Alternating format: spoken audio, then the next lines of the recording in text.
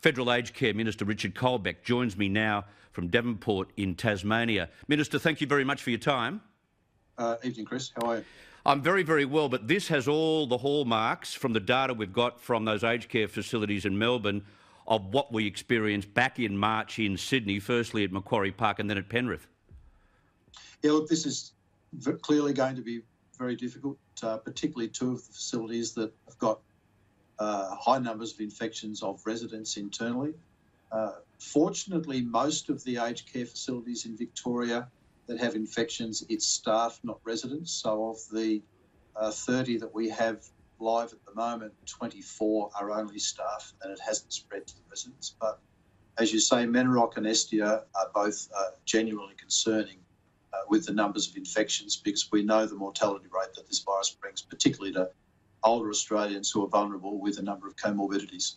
The sad part about all of this is that the families following this, the daughters, the sons, the grandsons, the granddaughters, they cannot have access to their loved ones while this is going on, can they?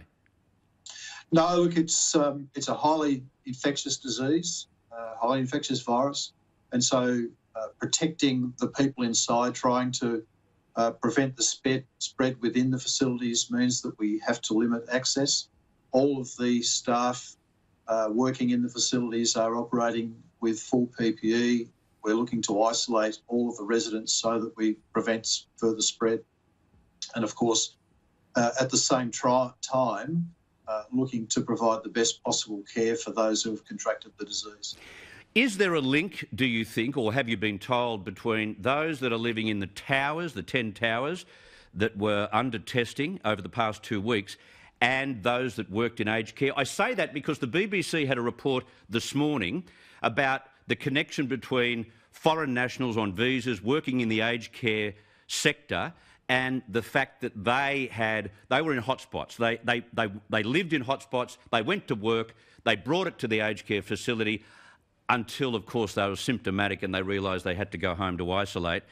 Is that a similar situation in Victoria? Well, clearly the number of incidents that we're seeing right now is directly a function of community spread in Victoria. This is the place where we're seeing the level of activity. It's grown significantly over the last 7 days.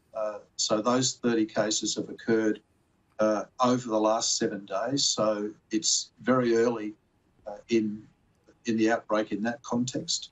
We're standing up all of the resources we possibly can. We're working very closely with the Department of Health in Victoria to make sure that the resources required are available.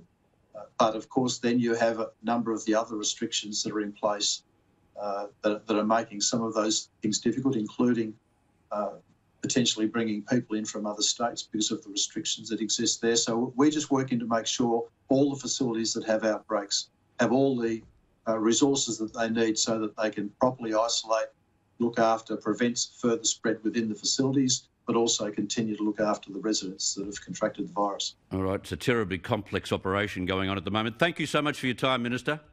Thanks for your time, Chris.